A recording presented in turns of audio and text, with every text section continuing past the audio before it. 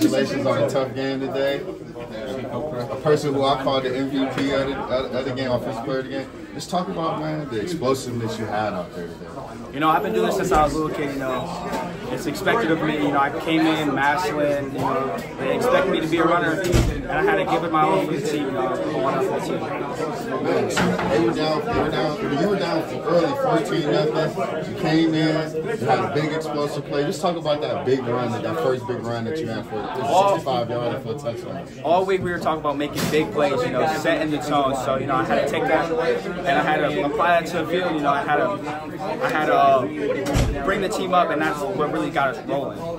To be able to get a win like this over a powerhouse from a different state, what does it say about not only Massillon, but what does it say about this group of young men, that you surround with? You know, it shows that we are getting put on the map. You know, it's we have a great team. You know, we've been working all summer for this, and it's expected for us to go out there and win. All right, man. Congratulations again on the big game, man. We'll be seeing much more from you in the future. Congratulations on the tough win against an opponent that a lot of teams aren't very familiar with, a lot of Ohio teams aren't familiar with. Just talk about, you know, first of all, the feeling that you went through going into this game. First of all, I knew it was a big game. Like, all week we prepared for it. We just, it was like, I don't know, I was ready. Put the work in, we're ready. Coming out early, Valdosta played fast, they played sound. You know, they got a couple big plays, big chunk plays on you guys. What was said to you guys? What did you guys do right after? Just to lock in and do your job. Like, don't do too much. Do your job. Lock in.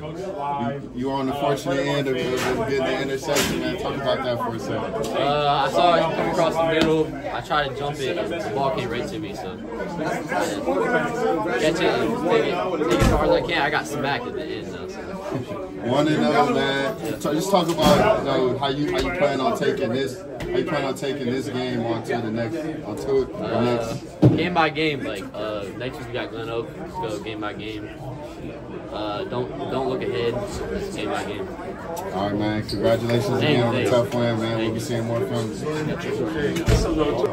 So here with Massillon Tigers, offensive line, Snodgrass, Sound. Trenches, man. Let's talk about them trenches. You guys went up against two guys who, committed to the University of Colorado.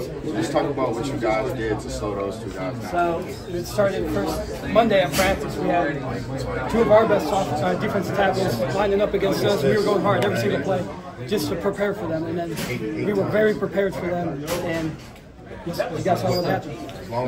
You guys were able to create some big holes for the quarterback and your running backs. And just talk about go into that, man. Just talk about the continuity on the line with yourself and other guys. How you just able to just play bully ball today. Yeah. So basically, our motto is do your job, and then see what happens. Like, if you do your job to the best of your ability, you're gonna put up 300 rushing yards.